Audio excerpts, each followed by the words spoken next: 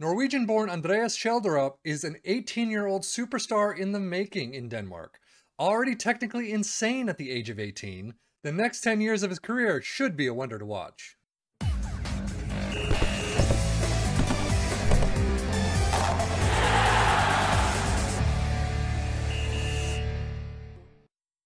Starting out his career in Bodo Glimt in Norway, he moved in the year 2020 to FC Nordsjælland, and I apologize if I'm butchering that name, but he's in Denmark now. He has been for the last 3 years, but look at his technicals and mentals. Dribbling of 16, first touch of 16, passing of 16, technique of 16. This kid definitely has an absolutely amazing career ahead of him. Anticipation of 16, off the ball of 16, vision of 16. He's got a lot of 16s. He still has some things to work on. However, he is an absolute monster in the making, and I can't wait to see how he turns out in 10 years. So the year is 2032. It is the end of May right now, the end of the season. He is sitting at Fulham, and he's actually bounced around quite a bit. From FC Nordsjælland, he went to Man United, then to Burnley for 73 games, and then Fulham for 172. So he's been there for the last 5 years. 16 goals, not too bad. Composure of 19, off the ball of 17. He has picked things up quite a bit. Corners, it looks like he's gone down one, but he's not really a corner player apparently. But overall, rated at 34 to 103 million pounds, 115,000 per week until 2035. It'll be interesting to see what happens after that season if he continues on. He's an important player. He is 27 years old. But you can see 33 appearances, only a 6'9" average rating, 2 goals, 2 assists this season around. FA Cup, 2 appearances, 1 goal, 7.55, so fantastic there. Carabao Cup, he played 10 in the UEFA Europa Championship qualifying match for Norway. Let's see, where is he for Norway? There he is, qualified second to Germany, 8 points down, but beating the likes of Czech Republic, that's not too bad. Latvia and San Marino though, yeah, San Marino never gets a good rollout. But overall, this kid has turned out fantastic. So if we look at his biography, you can actually see he joined Manchester United for 4.9 million, sat in their under-21s for a while, lifting the Leasing.com trophy. And then in 25-26, joined Burnley for 27.5 million, made 73 appearances and scored 9 goals, then joined Fulham for 43 million in 27-28. Currently made 172 league appearances and scored 16 league goals. So he's not a scorer, but how many assists? So 2 assists in 33 appearances, 2 assists overall. He hasn't been a goal scorer or an assist man, so that's sad to see. And if we look at his career milestones, he bought by Man United in 4.9, under-21 Premier Division 1 champions, first international cap against Gibraltar at age 19, bought by Burnley, 27.5. Burnley seasonal best 11. Promotion from Sky Bet Championship, which is good. That boosted him a little. First international goal against Mexico at age 22. So 3 years to get his first goal. Norway seasonal 11. Burnley overall best 11. Burnley seasonal 11. Relegated from Premier League, sadly, in 27. Then bought by Fulham for 43 million. Inducted into the Norway overall best 11. That's got to be Holland right up there. So Schjelderup on the side. So this season he actually has been playing more on the attacking midfield. So someone had trained him a little bit better in the midfield. So that's helpful to see that he's got a little bit more versatility. But he's only been playing in the AML role. So it's interesting he has very few assists to me. Average rating, but a little too low for me for someone who's got such great stats. It's interesting to see all these greens and a lot of 15s and 14s still not getting assists. He's only 27. He's only 27. He's in the prime of his career. He does have some time left, though. So funny enough, though, he has asked to be transfer listed. So he is on the transfer block by request. Apparently, no one but Inter is interested in him. So I'm going to actually sim a year and see what happens. Maybe I'll sim a couple years and see what happens. But overall, 10 years in, this kid looks pretty fantastic, I have to say. For a lot of the teams that I've seen, you will want to take a look at him, play him as often as you can, get him as much match time as you can. If you have looked at him, if you have picked him up, I'm sure a lot of people have. He's kind of been the underdog of the Wonder Kids season, but I know a lot of people have had him on their lists. So definitely let us know. Have you picked him up? How does he turn out? It definitely would be interesting to know because I've been interested in this kid for my AC Milan save. However, I didn't put Norway in my list of nations to actually pull into the starting game, so I think he's pretty much out by now.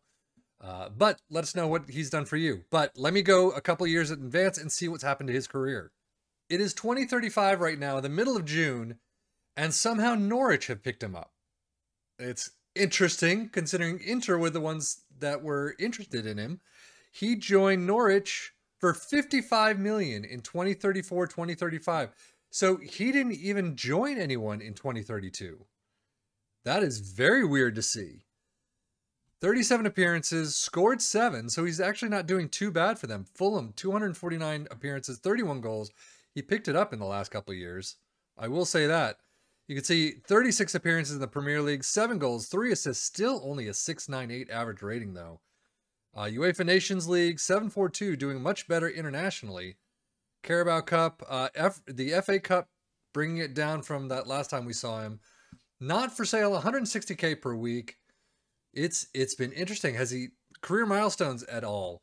So since then, FA Cup winners in 2033, seasonal best 11, Norwegian best player of the year, 3rd place, championship promoted by Fulham, and they won the FA Cup. Wow, that is a crazy year. Relegated from the Premier League in 2034, bought by Norwich for 55 million in 2034, and there he is. So the tail end of his career, as I go to the wrong page, has been interesting. It's definitely not the career I would have anticipated for him. From Burnley to Fulham to Norwich, from Man United, the stats to me are very good. Still, he's not a finisher, so that, that's his goals aren't the greatest. Crossing of 14 is not bad, so maybe that's why he's not getting the assists. Long shots of 13 as a midfield player, maybe there you go. Passing of 14 is still not in the greens, but I think at this point, I would love to hear what you have to say and what he's done for your sides, because this isn't a bad career at all. He's done very well for himself. He has just not reached the upper echelons that you would expect him to. From 18 years old, a slew of greens in his stats.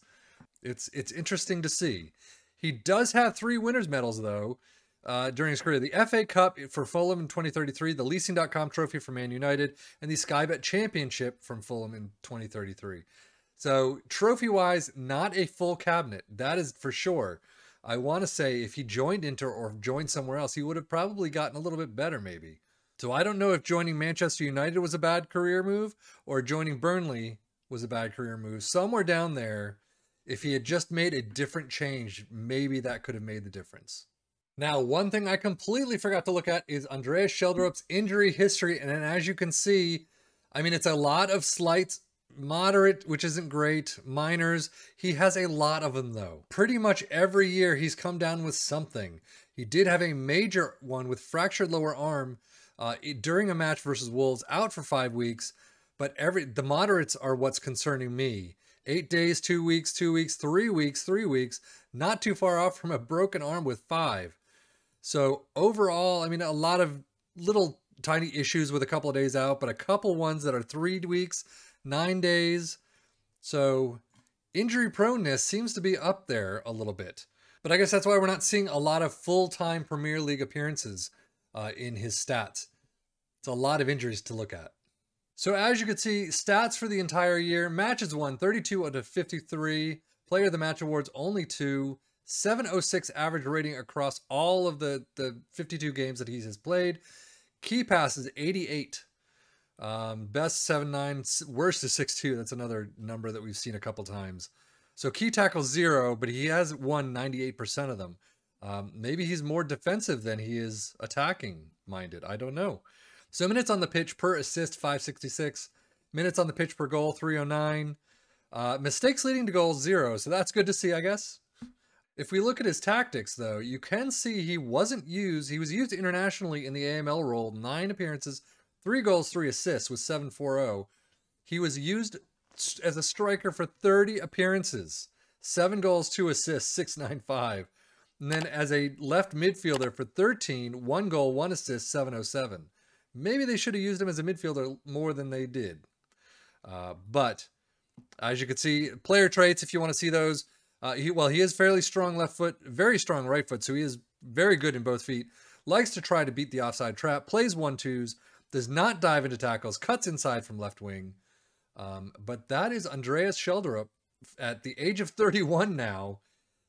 Career, pretty good, but not amazing. And I want to hope that if someone else picks him up with a better team than, you know, the Manchester United under-21s or Burnley or Fulham, you can get a lot more out of him, maybe. I would love to hear what you have to say. But I am Saffing FM for the Football Manager blog channel saying thank you so much.